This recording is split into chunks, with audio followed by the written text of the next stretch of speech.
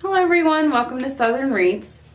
If you haven't yet, please subscribe to my channel, give me a thumbs up, and share my video. Today I'm going to show you how I make this really cute bee wreath. These are the supplies I'm going to use to make this wreath. I'm not 100% sure if I'm going to use the sign yet, but I have already glued this in E6000 pipe cleaners to this because I had used it on another wreath and didn't like it. I got all this ribbon from Craft Outlet. I believe I got all the mesh from Craft Outlet as well. I have my pipe cleaners, my wireframe, my rotary cutter, some scissors. I am going to do a double cruffle method. So when I did my wreath the other day with the cruffles, that gave me an idea to do like opposite cruffles, and I'll show you what I mean as I go. Ideally, I would do a whole roll of this and a whole roll of this. I only have half a roll, so I'm going to fill in with this yellow. So what I'll do is put the yellow underneath when this is on top, and then this will be under when this is on top. So you'll see what I'm talking about as I go. So the first thing I'm going to do is get my pipe cleaners on my frame. I'm going to add a pipe cleaner to each crossbar in the center, and that gives me 6 ties in the middle. When I add it to the crossbar, I go over the 2 center rings, and I wrap it one side of the pipe cleaners on this side, one's on this side. I try to get them even, and then I twist them tightly 3 times. And I'll do this going all the way around the inside. To the outside ties, I just pick a random crossbar to start, and I add the pipe cleaner around the 2 outside rings. I pull them up evenly, and I'm twisting 3 times again, and I put them on this top ring. Like that's where I'm twisting it. So the difference in the outside and the inside is now I'm just going to lay these pipe cleaners along the ring, and where it ends is where my next one's going to begin. Again, twisting 3 times. You want to twist tightly, but not so tight that it squeezes the entire frame together. If you have a more sturdy frame, it probably won't do that to you. This is a Dollar Tree frame, and they tend to buckle. So I'm going to go around and finish doing this for the outside. When you put your last pipe cleaner on, it should line up with this one where it does that. If it doesn't, if it's a little bit off, that's not a huge deal. So you can see here the last one, it lines up with that one. Again, if it's a little bit off, no one's going to be able to tell. I'm going to start cutting my mesh. I'm cutting them at 24 inches. So I just use my mat to measure. I pull it out to the 24 mark. I put my finger on the 0, pull it to the center where I don't have a ton of grooves. And I'll cut it. And I do that because it's easier to cut in the center than it is on the side. And here, I'll show you again. Pull it to the 24, grab it at 0, pull to the middle. And you can kind of feel where there's divots, and cut. So I'm going to cut 14 of these, 7 yellow and 7 black and white. If you were just doing the black and white and this mesh, you would just need 14 of each. I finished cutting my mesh. I just got it off screen because I've got it laying flat. And I'm going to show you my idea. Now, I don't know how this is going to look because I've never done this, and I don't know that I've ever seen anybody do this. Which I'm sure somebody has, but I have never seen it personally. So you're going to start by putting something heavy at the end and creating 3 curls. And then taking something and clipping it. You can use a clothespin. You can put something heavy there. I just use a chip clip. Then you're going to turn it around, place something heavy down there, do 3 more curls on this side, and then you're going to ruffle. So you just pinch and gather.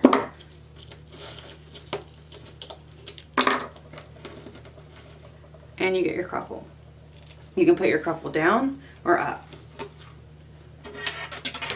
So my first cruffle, I think I'm going to put down, and then my second one I'm going to put up.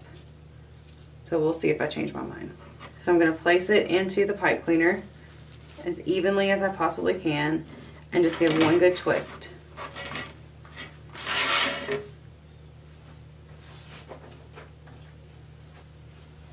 I'm going to grab my two-tone yellow. It's got like a creamy white. And again, curl 3 times. Pinch it with a chip clip. do the other side. And then I'm just going to gather, make my ruffle. So this ruffle is going to go this way.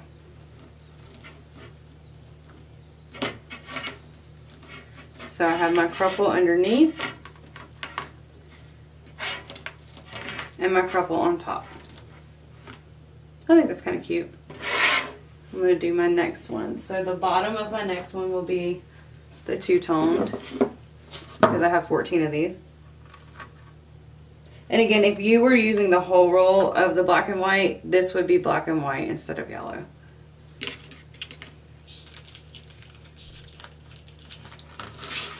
Or you can also use solid black if you want. I don't have any 10-inch solid black.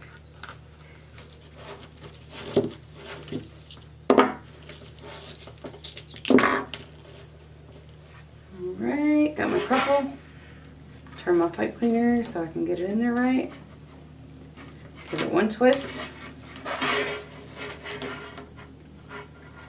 This thinner mesh is so sticky. It wants to stick to everything. Alright, now my black and white. This is kind of like an eyelash mesh. It has metallic streaks in it. I got a few strays. You can also use a heat tool to cut instead of the rotary cutter if you want. Alright, do my 3 curls.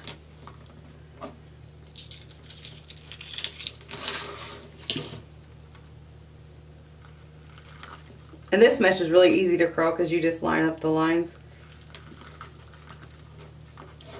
One of the reasons I like this method is because it doesn't show any fraying because you curl it all up. Alright, now put that on there. Twist it. And be sure those are in between. And then I'll flip it up against the one next to it so it stays up. Yeah, that's cute.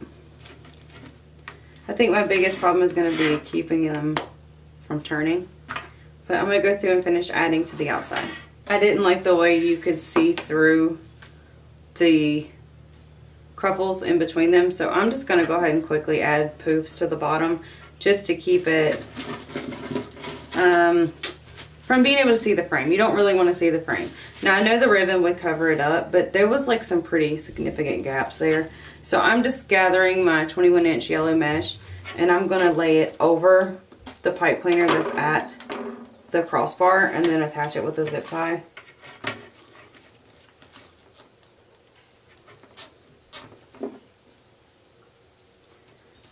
Pull it tight, trim it away.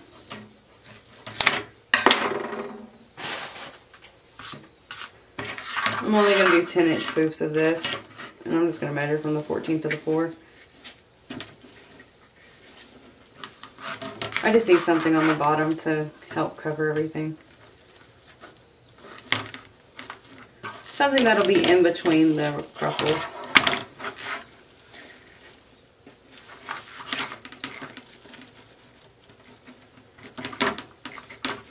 Alright, I'm going to go around and finish adding to the outside. When I get to my last poof on the outside, I'm going to open, well not open, but I'm going to pull the pipe cleaners around the zip tie and then just wrap them around the mesh. That one looks bigger.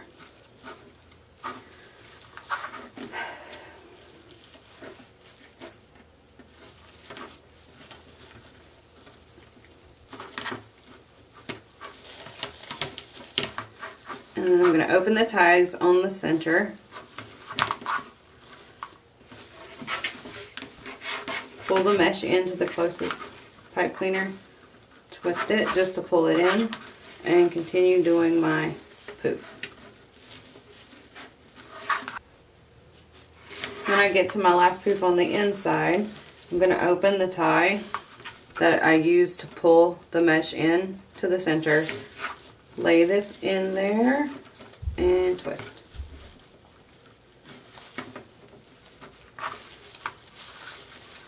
Now you can see this is messy. I did not try to make this look good. I just needed something to cover the bottom so you couldn't see the frame. Now granted, this mesh is see-through, but anything, the more layers you put, the harder it's going to be to see the frame. And that's just pretty much the goal with wreaths, is you just don't want to see the frame. So I'm going to push that through to the back and attach it with my zip tie. And I'll trim this away. I'm going to push my zip tie, the leftover piece, to the front so there's nothing sticking out. Alright, now I'm going to add my cruffles back in. I saved them. So I've got this one, I wanted to go this way.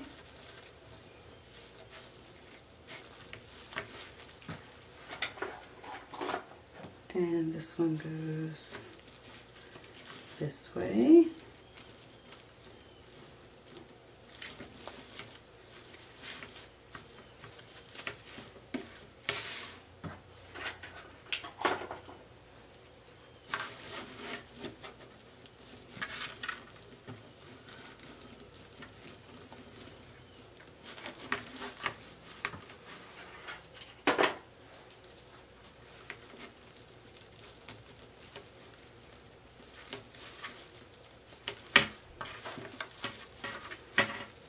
Yeah, see, that's a lot better. You can't see the frame because before all you could see was the frame.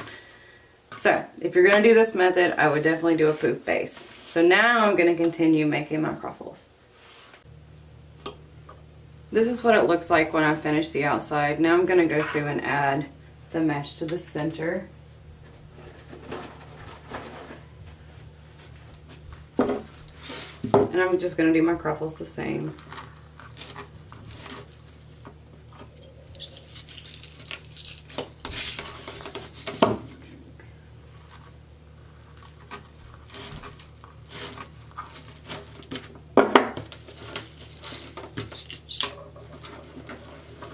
So this will be a tiny bit different only because you have to kind of move stuff out of the way. So that curl just completely uncurled. So you just have to pull this out of the way when you're adding this in. So you just push it. Do your little half twist. Then make your next cruffle.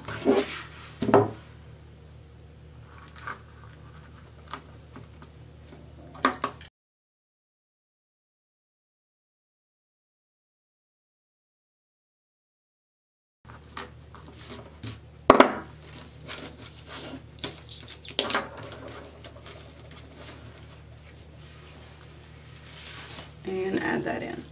You will notice that you don't have a ton of pipe cleaner left. So just keep that in mind. If your hands hurt from doing things, this is going to be kind of tight when you're twisting. Alright, I'm going to continue alternating the colors in the center. I finished adding all my mesh, and I know it looks kind of funny with so much yellow, but I'm going to add this ribbon into this section so that'll pull the black and white into those sections. It looks really cool and it's really full. I really like the cruffle method where it has the curls and the ruffles. Alright, I'm going to use my piece of cardboard to cut my mesh. My ribbon. I need 7 of each one. And I'm cutting them at 12 inches.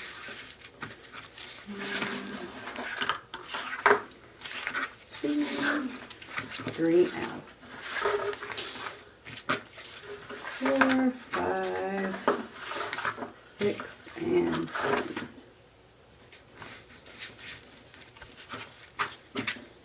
And I just feed my scissors through to the cardboard. Cut it across. Do the same thing on the other side, holding tightly so that the ribbon doesn't move and the cardboard doesn't slide out. And there you go. I have 7 pieces. I'm going to do that with all the ribbon. And then once I'm done with that, I'm going to grab 2 or 3 pieces of ribbon, fold it long ways, and cut from the wire to the crease at an angle.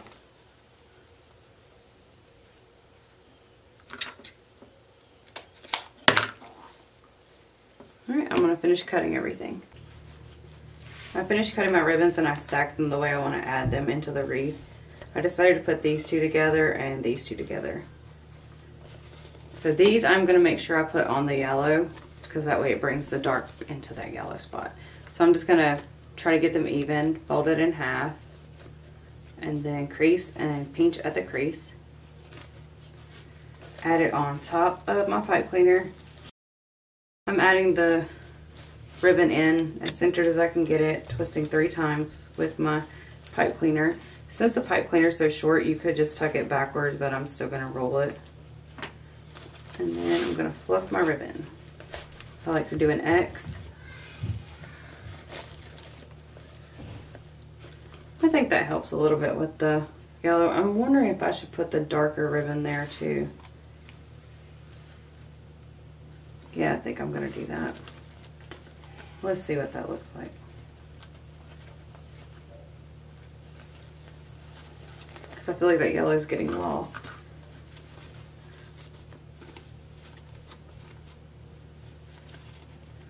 Let's try this again.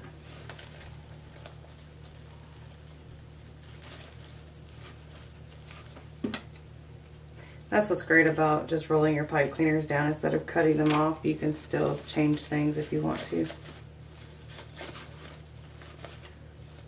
Yeah, I think that's better. It pops off of the yellow instead of blending into the yellow. So I'm going to have to go through and re-stack my ribbons. Alright, I went through and quickly fixed my ribbon. Now I'm going to show you again. Take it and make it even, fold it in half, crease. Then at the crease I'm going to pinch. 1, 2, 3. Add that on my pipe cleaner. Twist it 3 times to secure it. Then I'm going to fluff them in an X.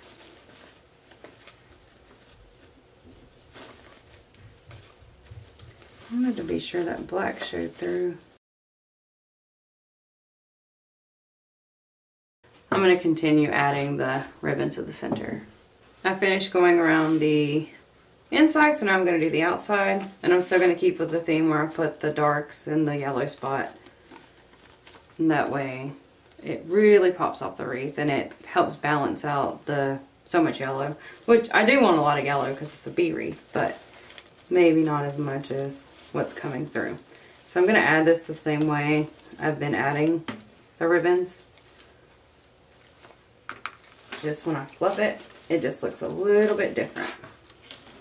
So you can see here, when I fluff it, it's an X. See? On the outside when you fluff it, it's more straight across at the top. It's not perfectly straight across. It reminds me of a butterfly. Alright, I'm going to go around and finish adding on the outside. I finished adding on my ribbons. You see this is a really full wreath. It looks so pretty. I'm really, really, really in love with this. I think I'll add it and see if I like it. I'm just going to move the ribbons out of the way a little bit so I don't lose them all.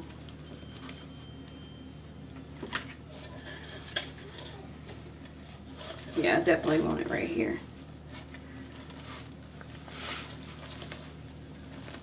Alright, I'm going to feed it through to the back.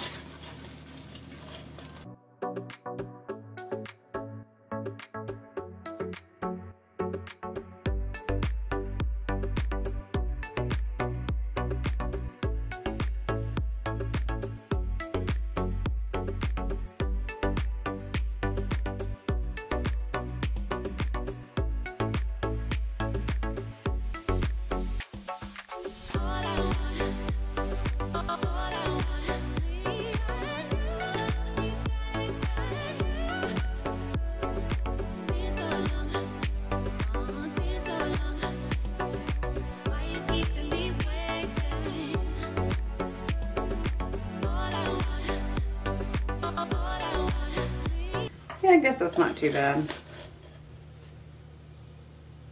Cute as a bee. Well, that's it. That's how I made my double Cruffle wreath. If y'all have any questions, please leave them in the comments below, or you can email me at craftingwithlee@yahoo.com. Thank you so much for watching. If y'all learned anything today or like my video, please like, share, and subscribe. Thank you.